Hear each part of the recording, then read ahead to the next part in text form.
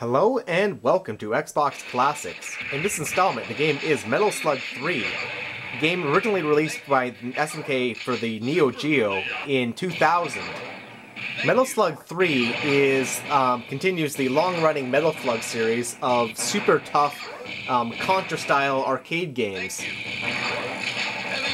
The Xbox release is not only just the standard arcade version, but also offers a whole number of additional features that makes it actually more desirable than the Neo Geo original.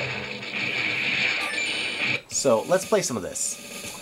For one thing, you have a number of options here that you can select what level do you want to start on. You can change, you can repeat certain sections of the game as much as you want.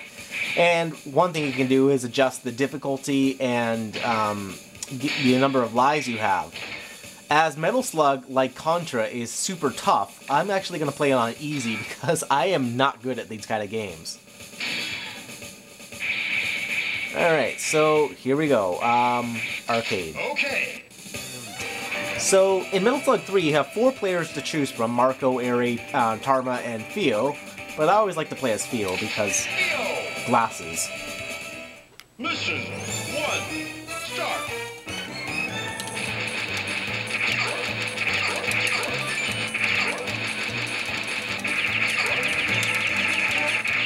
Like most Neo Geo games, Metal Slug 3 is incredibly good looking, and it uses this to its advantage of creating incredibly well animated sprites. As the Xbox can run circles around the Neo Geo, it has no problem running this game at full speed and in full resolution. However, this game is not playable on the final revision of the Xbox hardware. And that's because the final revision of the Xbox hardware uses a different video encoder that not all early third-party Xbox games support, for 480p anyway. You can play it in, like, SD resolutions, but if you want to be, enjoying the game in anything close to HD, you need an earlier Xbox.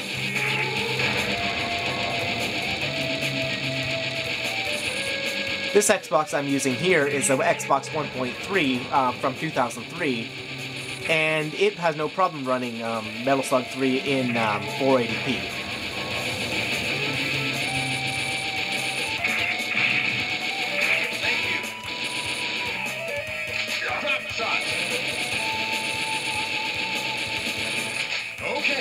One of the things that separates Metal Slug from things like Contra is the fact that you have the ability to control these vehicles, which is where the series gets its name from. The Metal Slug is actually a tank in the Metal Slug universe.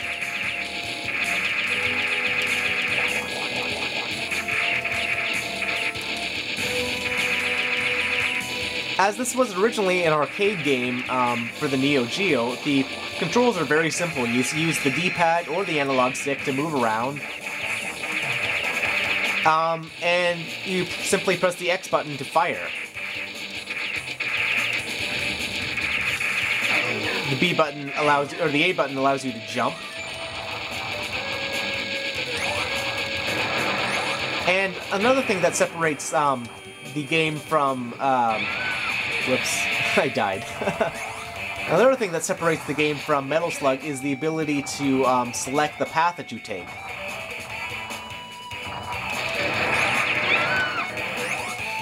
Whoops.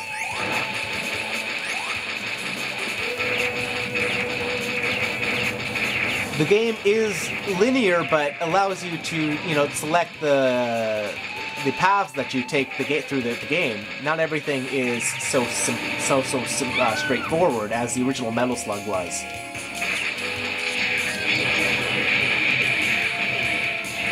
The weapons are a lot of fun to use.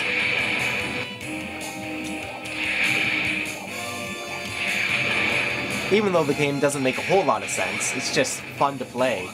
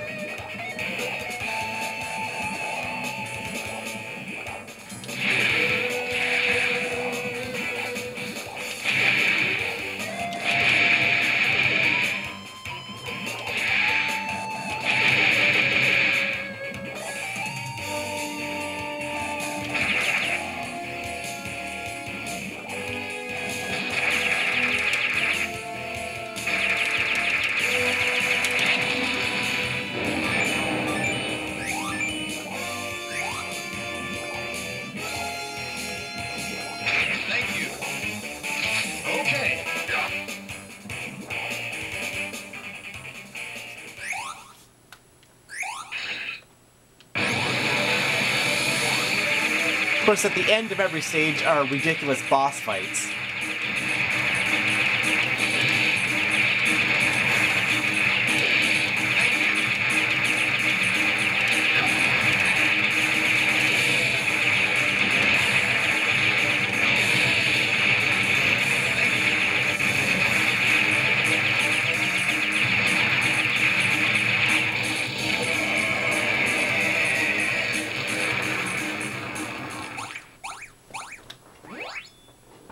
Alright.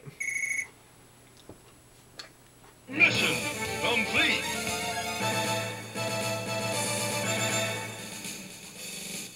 Mission 2, start.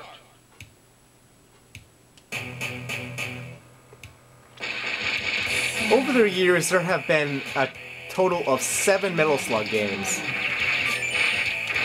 Actually, more than that, but 7 in the main series.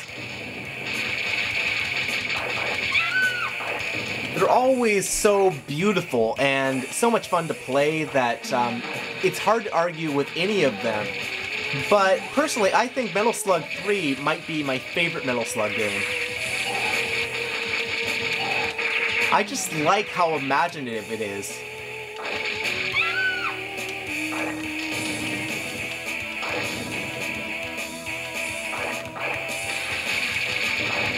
The zombie forms are a lot of fun.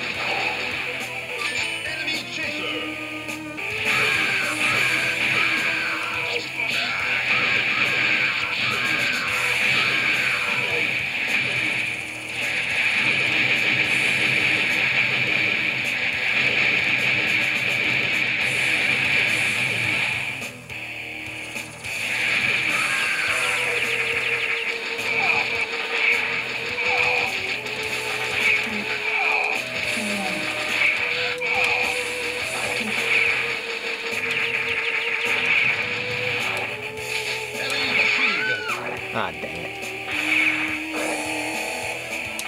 Mission 2, start.